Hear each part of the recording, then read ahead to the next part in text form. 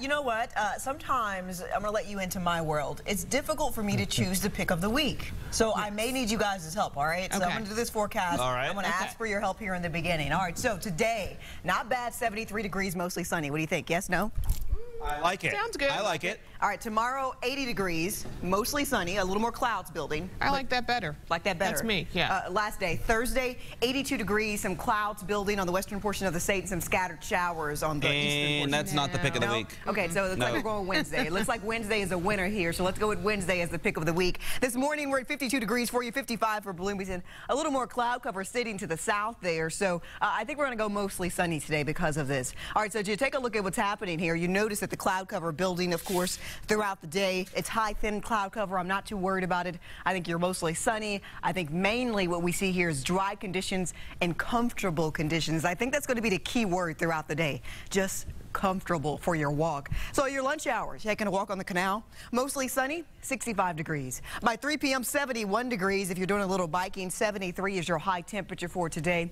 I know it's below the seasonal normal. We should be in the upper 70s at this point, but this is still very nice. Now, as we go throughout the night, the Indians at home again at Victory Field against the Bison, 72 degrees, comfortable sunset at 9:08. So you're going out, you're going to see a show, of course, watching the Indians, but you're also going to see another show, and that's sunset, which is going to be gorgeous tonight.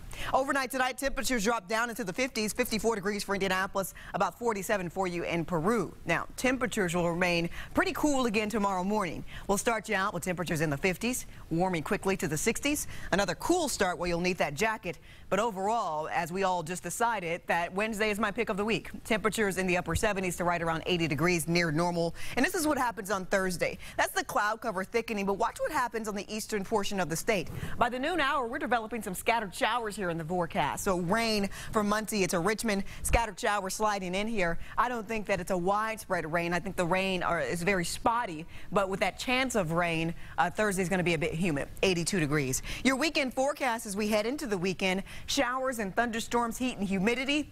It's going to feel a lot like summer.